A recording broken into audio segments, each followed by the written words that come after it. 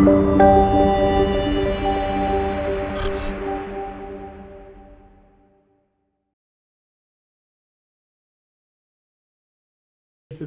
very exciting endometriosis get together again. In my lab, we are trying to understand human endometrium by using single-cell genomics, and we develop organ-like structures to also develop model systems where we can study how a healthy endometrium functions and also what happens when there is a disease. And the reason that the emphasis that I will highlight here today on understanding human endometrium is because human uterus is not mouse uterus. So like, I'm a basic scientist, we do a lot of things in a reductionist setting, but when it comes to the biology of endometrium, biology of uterus, we really need human models. And so with that in mind, we have been developing reductionist and clinically relevant models to understand the biology of endometrium. And this is something that, just to highlight anatomical differences between mouse and human setting, and we can cure many diseases in mice. My lab studies cancer, but in order to cure a pathology that's very unique to human biology, we need to use human systems. So with that in mind, we created a network of scientists in greater New York area to be able to generate a Rosetta Stone, a map for human endometrium. And that has an emphasis for patients across diverse ancestries, because most of the genomics data in humans exists from, unfortunately, one or two dominant ancestries, like European ancestry. And so we put together a team of clinicians, community engagement specialists, clinical researchers, and computational biologists, and received a Human Cell Atlas grant from Chan Zuckerberg Initiative to make a Rosetta Stone of endometrium. So this is preliminary results from initial cohort of patients that we were able to profile. So these patient specimens are analyzed one cell at a time to make up a dictionary of endometrial cell types. And so endometrium undergoes several different physiological processes during different stages of a woman's lifespan. And so that creates a lot of heterogeneity. We try to put that variable in our studies, but we need hundreds and hundreds of samples to be able to uncouple what are the cell states in particular stage of the menstrual cycle versus premenopause or postmenopausal setting. So I highlighted some of the major cell types that are shared in our cohort and also in other data sets that are out there. And then when we look at the chromatin accessibility, meaning that the epigenetic state of the cell that dictates the overall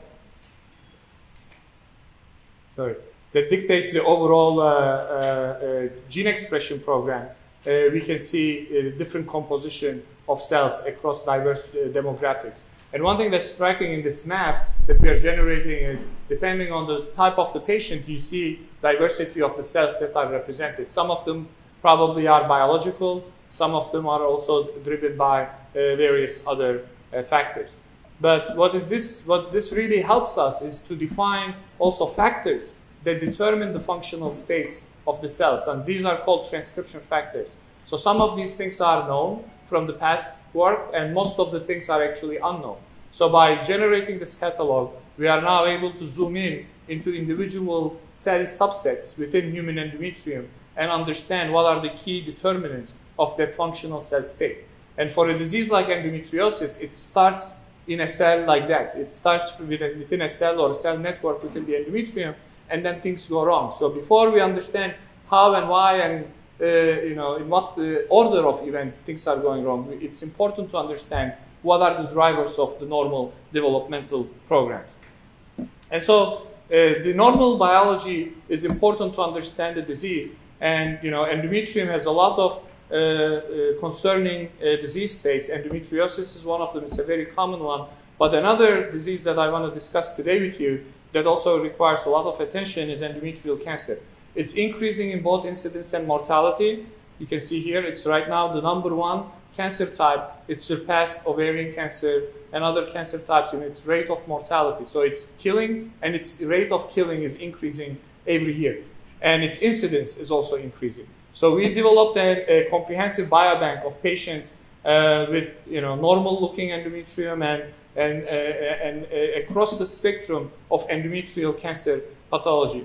And so we have more than 300 patients in our biobank, and we have created another consortium to look at that problem from the most comprehensive way. We have done whole genome sequencing of most of our patients from diverse ancestries. This is also very important because there are significant healthcare disparities when it comes to endometrial cancer incidence and mortality and response to therapy, where African American women suffer disproportionately worse compared to other ancestries. So we developed this whole genome sequencing map. Here I'm just showing you, like what it looks like. We see common drivers like P53 and ARID1A in them, but there are also unique unique genetic mutations that we can define from our cohort. To understand functionally how these things may influencing the disease itself, we developed organoids from normal, matched normal, and also different subtypes of endometrial cancer, including the rare subtypes that are not very easy to come by. And one of these rare subsets is called carcinosarcoma. So carcinosarcoma is an important disease for me to highlight for endometriosis crowd because it is actually similar in nature. It is a cancer type that harbors both carcinoma, which means like normal, like an epithelial cell that has gone towards oncogenic transformation, and a sarcoma, which means like a mesenchymal cell that has undergone oncogenic transformation, and hence the name carcinosarcoma. And so we wanted to study this disease because it is the most deadly, one of the most deadly types of endometrial cancer. It has this biphasic nature, it's kind of schizophrenic nature, and also it's very rare in European ancestry, but much more common and deadly in African ancestry. So to do that, we have done a genomics and single-cell genomics approach where we collected specimens from patients across diverse ancestries. And as you can see, majority of our patients are from African ancestry.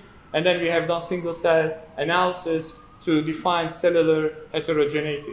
And here you can see that the cellular heterogeneity of carcinosarcoma is remarkable. Both within the patient, the cancer is very heterogeneous. It has mesenchymal-like cells, epithelial-like cells, and cancer stem cells. So you can see here, these are across patients, and these are the markers. And so to read this is, if it's more red, it means more present for the particular gene, and if it's blue, it means less. And the fact that you see a mix of blue and red is telling you that it's not homogeneous, it's heterogeneous.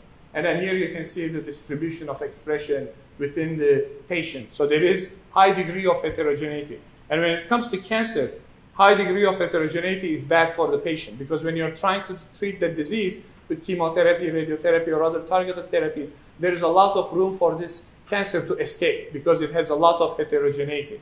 And so this is a big problem, and so we are now trying to figure out, can we define new targets by using the gene expression data sets and the genetic data sets and the organoids. So we took advantage of our normal and diseased gene expression programs to define cancer-specific pathways and targets. And we found some interesting ones listed here, some transcription factors such as CREB pathway and its friends, targetable transcription factors, are selectively enriched in carcinosarcoma, and also some metabolic pathways. So we are now doing experiments to show that these are potentially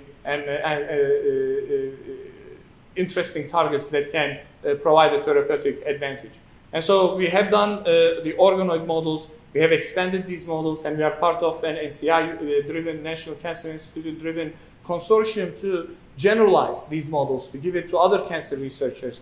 And so these models hopefully will be very soon available to the general cancer community. They will be distributed by ATCC. So my lab contributed 15 of these models that are highly well characterized with great QC. So our hope to generalize these models, and more people can use them to discover targets and help the patients who are suffering from this deadly disease.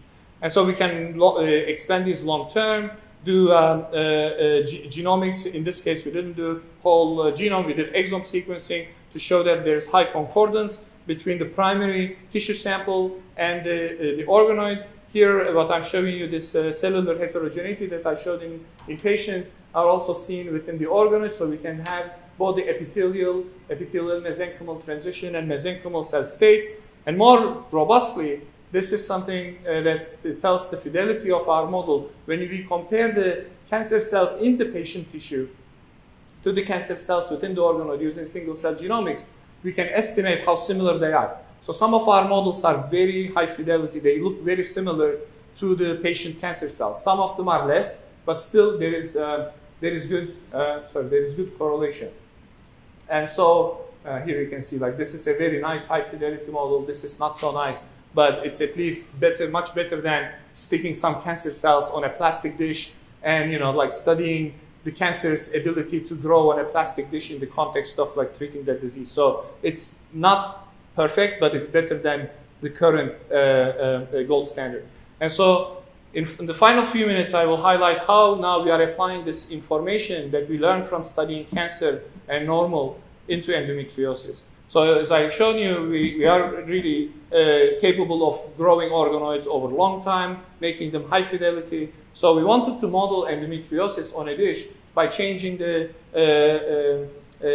microenvironment of the cells that we grow on a dish. And here we change the extracellular matrix. And as you can see, even by the appearance, as the changes in extracellular matrix and growth conditions, you can make these cells look like more migratory and more invasive. And when you do gene expression profiling, you can see some genes that are involved in inflammation and migration, and telling us that maybe these cells are starting to behave like endometriosis. Of course, it's not real true endometriotic lesion, but when we do single cell analysis, we can see several cell states that look similar to the ones that are defined within endometriosis. And so this is very exciting for us because we can compare these different cell states in different growth conditions, and potentially that will now open new avenues for us where we can test small molecule drugs or other type of epithelial intrinsic or tissue intrinsic factors. It's not capable for us to target neurons and fibroblasts and other crucial mediators of endometriosis, but at least it's a good start. And we've been, trying to collaborate with other leaders in that field. With us, we are trying to figure out how we can incorporate stroma in this condition. We are very interested in metabolism and how metabolic factors are involved in that process. So this is a good start, but it's definitely it's just the beginning of the journey.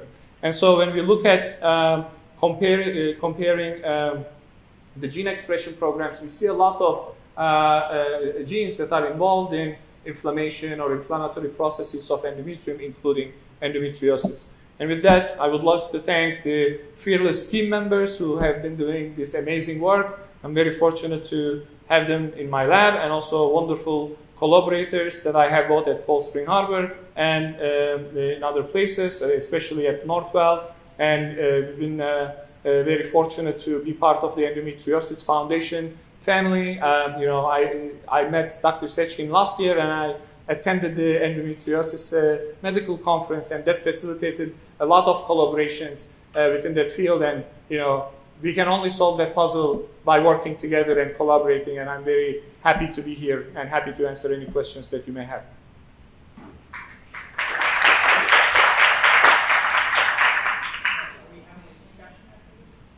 Is it? I'm done with the thing, and then we'll do discussion later, right? Okay, cool.